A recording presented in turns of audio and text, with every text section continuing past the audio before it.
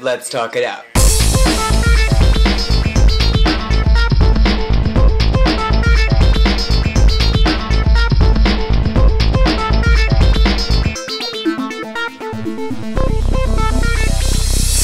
We're raped up to watch the Wimbledon match versus hockey.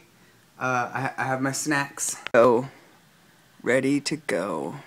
On you know, which palm frond I should wave in the parade because I'm so excited and I can't decide. All about the TV shows I've been watching. Okay, ready? Alright. Okay. Dracula. Parks and Recreation. The Mindy Project. Brooklyn Nine-Nine. This one. What is that one? I don't know what it is. Anyway, American Dad. Super fun night because it comes on after I watch the originals. Shawn Saves the World. Anyone named Shawn has got to be funny, let me tell you, because it's a boring name. And then South Park, duh.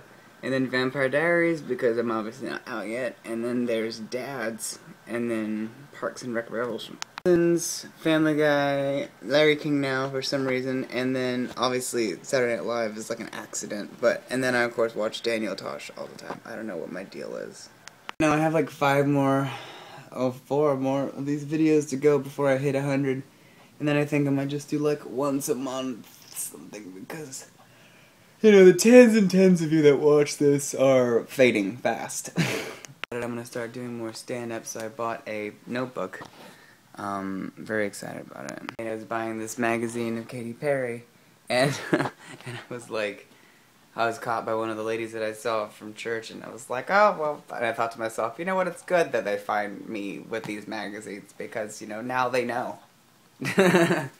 So it all works out. Everyone's a winner. Damn camera. I'm gonna be a comedian. More seriously, I guess. I don't know. So this is like my notebook. I'm gonna take joke notes in. And I'm not gonna show you the other side of my room, but I have a huge pile of crap and like flashcards where I have jokes. And then also on my computer, I email myself a lot on my jokes. Anyways, come see me perform live.